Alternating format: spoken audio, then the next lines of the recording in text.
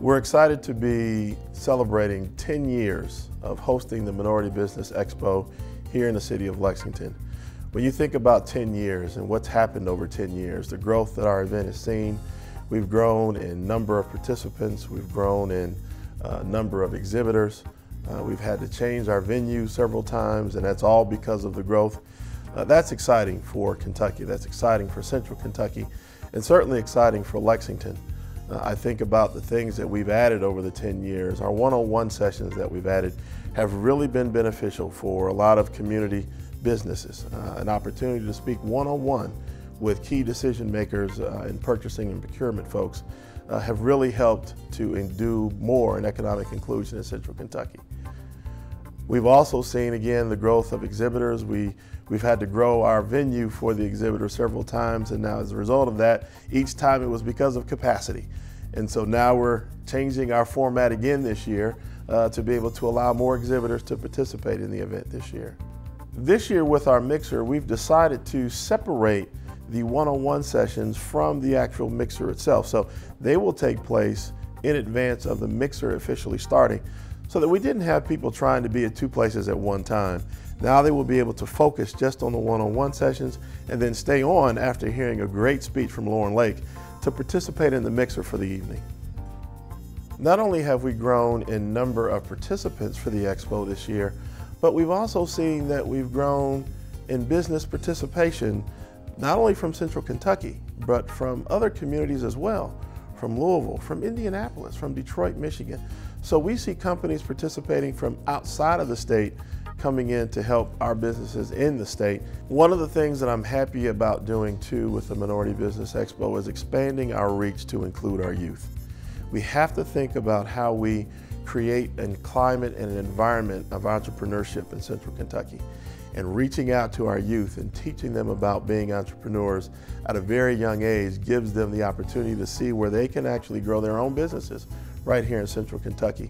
I think about what my father taught me when I was at 9 years old and our first ice cream store that we owned.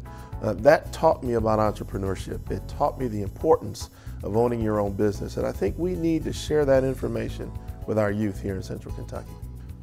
Over the 10-year period of time, we've had some dynamic speakers here in Central Kentucky. When you think about Chris Gardner, when you think about Pat Russell McLeod, when you think about George Frazier, you think about Stedman Graham. But we've also had speakers like Lauren Lake and Tammy Turner, and Stephen Hightower did an outstanding job helping businesses connect here in Central Kentucky. We've been blessed to have some wonderful speakers come to Central Kentucky over the years, and that tradition we hope will continue for many years to come. We've also had great names like Randall Pinkett, one of the celebrity apprentices, come to our community. He's actually come back before too.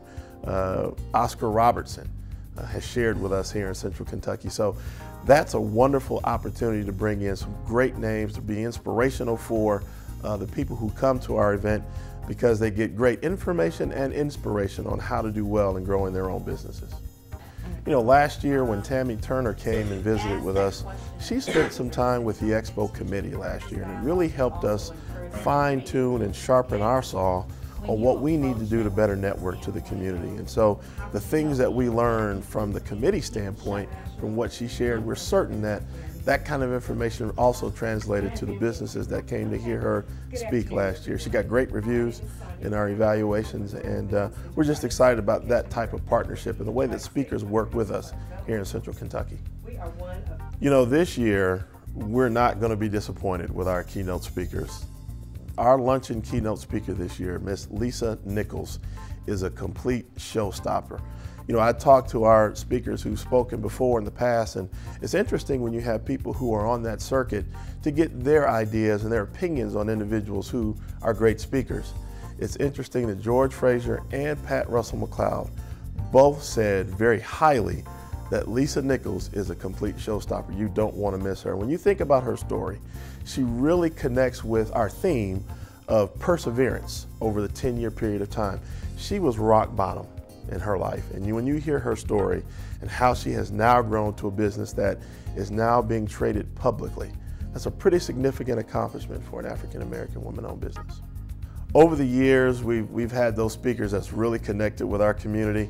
Lauren Lake came and shared with us in 2010, and since then we have not stopped hearing about people who wanted to have her come back to Lexington.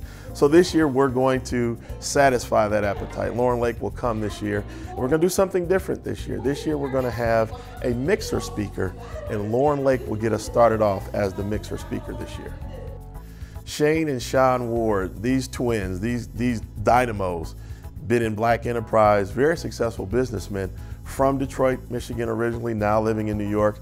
I really think they represent that young, passionate energy in trying to create your own businesses, that grit, that grind that makes you want to get out there and do it. And you'll hear from them their story and how they've made it in succeeding in business. When we think about over 10 years, what it takes to really put the Minority Business Expo together, we can't not recognize our sponsors. Our sponsors have been so supportive of us over the last 10 years, and we thank our sponsors for their continued participation in the event.